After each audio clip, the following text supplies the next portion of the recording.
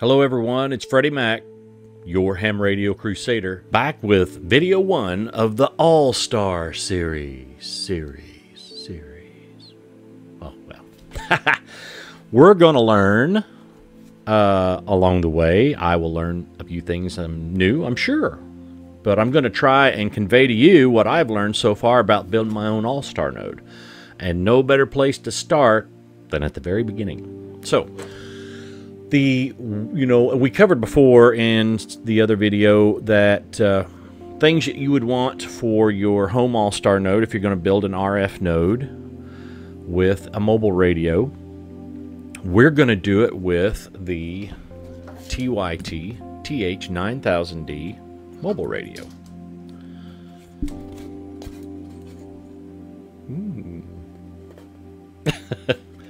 I haven't done the mod yet. We're going to do this all together and start one step at a time. But, you know, I got to thinking, there's a lot of folks out there that are hams that aren't as computer savvy as some of the rest of us are. And, you know, I've explained a few of those terms in some of those videos you may not understand or may not know exactly sure how to do it. So we're going to cover that.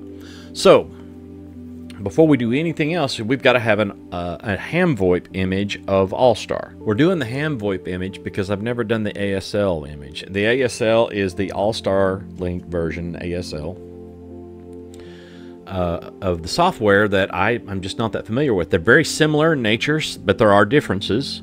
And I'm just more familiar with the HamVoip version because I love the functionality and the extras that you can put onto it. Now, I don't know that you can put all these onto the ASL version or not. You might be able to. I just don't know that yet. Hence my journey back to ham radio. Anyway, let's go up here. This is hamvoip.org.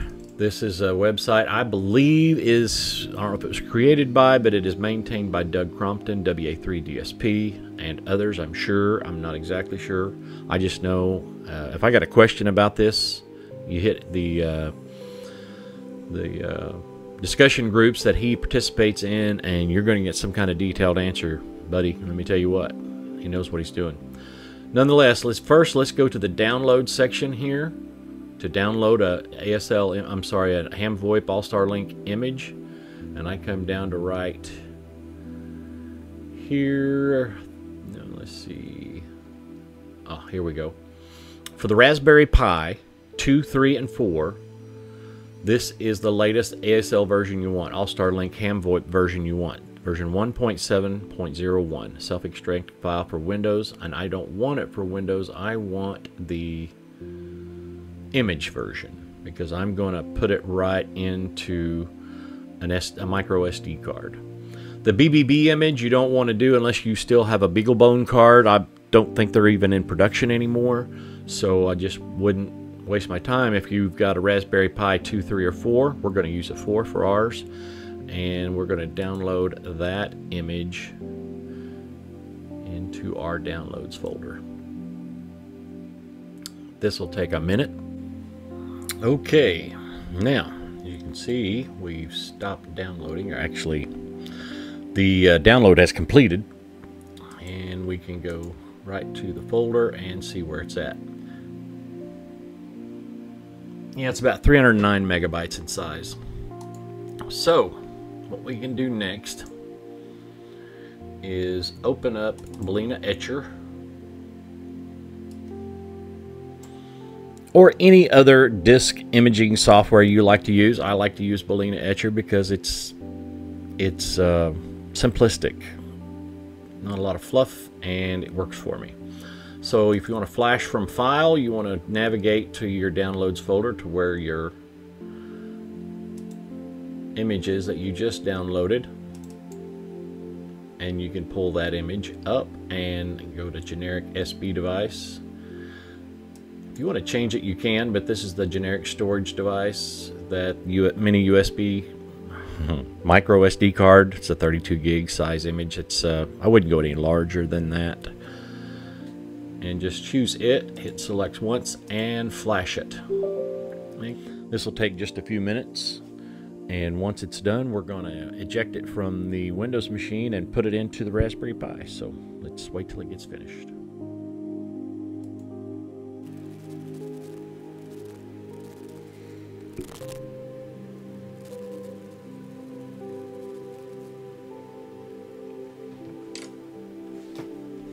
And we're back. Now that we've got the image written to the SD card, I've placed it into the Raspberry Pi, and I'm now going to plug it into the network by hardwire and power it on. Let's let it boot up. Now that we've got the Raspberry Pi, the image on the SD card, and we've got the SD card in the Raspberry Pi, now we have the Raspberry Pi powered up on our local network. We've got to find it on that local network because that initial default setting on the AllStar image is set for the network to capture DHCP instead of a static IP address. So it's just going to grab an IP address that your home router throws at it for those dynamic devices. But we want to make it static, but we'll get to that. We'll get to that. Okay.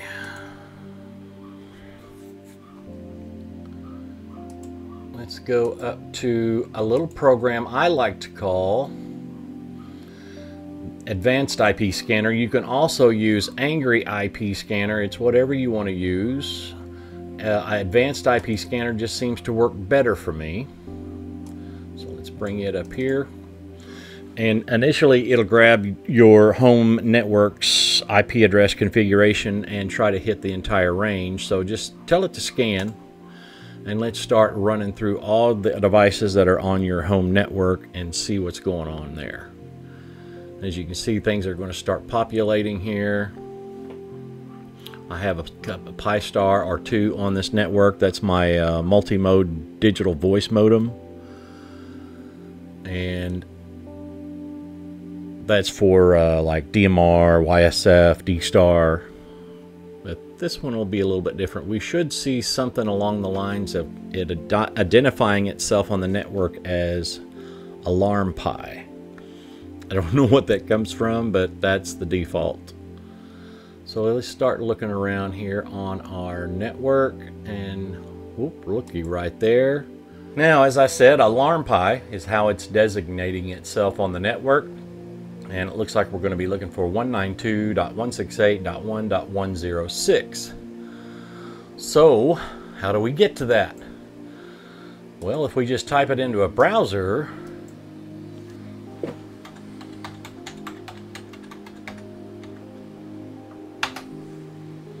it's just going to tell us this. This is a test. If you see this, the web server is working, which AllStar HamVoip version has an internal web server running. And you'll see why much later. But it's important to know that we're seeing this because we know it's on the network correctly. So now here's where it comes into SSH. Now, SSH means a couple of things. SSH, or Secure Shell, is a network communication protocol that enables two computers to communicate,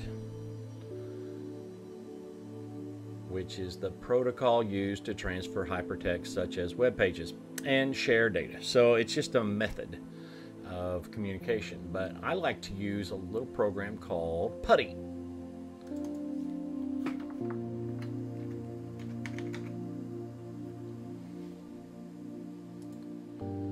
And PuTTY is a free and open source terminal emulator, serial console, and network file transfer application. It supports several network protocols, including SCP, SSH, Telnet, RLogin, and raw socket connection. It can also connect to a serial port. The name PuTTY has no official meaning.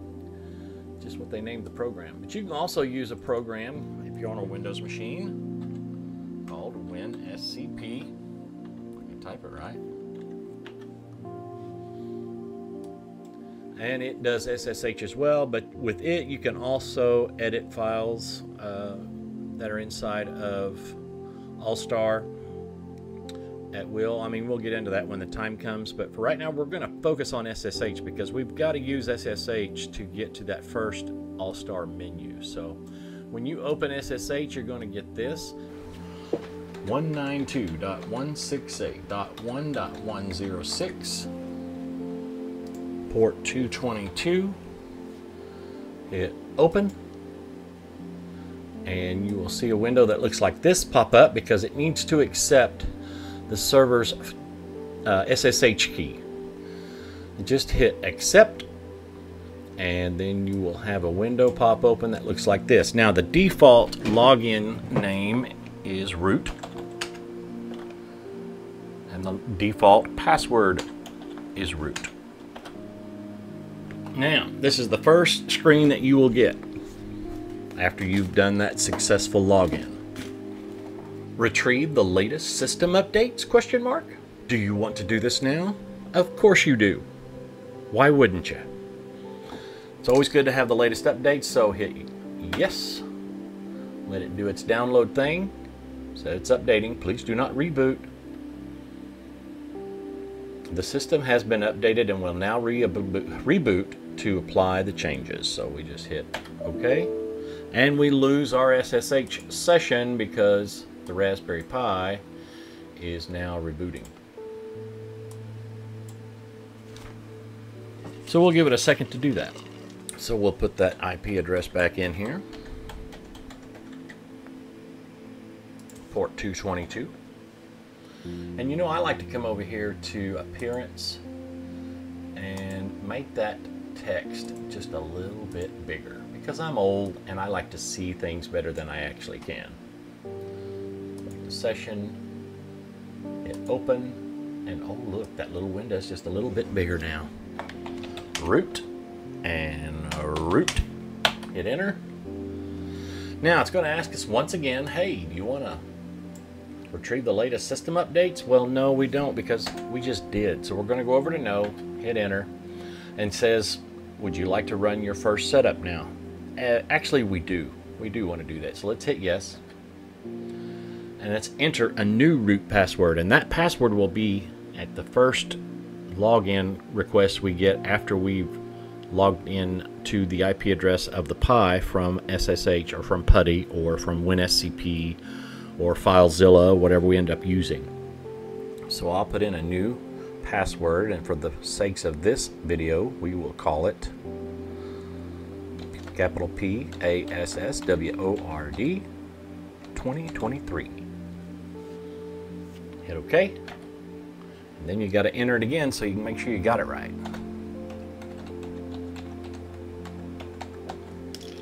Don't use an exclamation point here. I have found out the hard way, when you put an exclamation point or some other special characters in this root login password section, you'll never get back in again. It's just the way the software is built, so try not to use any special characters here. You may be able to use some. I just found it easier not to. Use uppercase and lowercase letters and throw some numbers in there.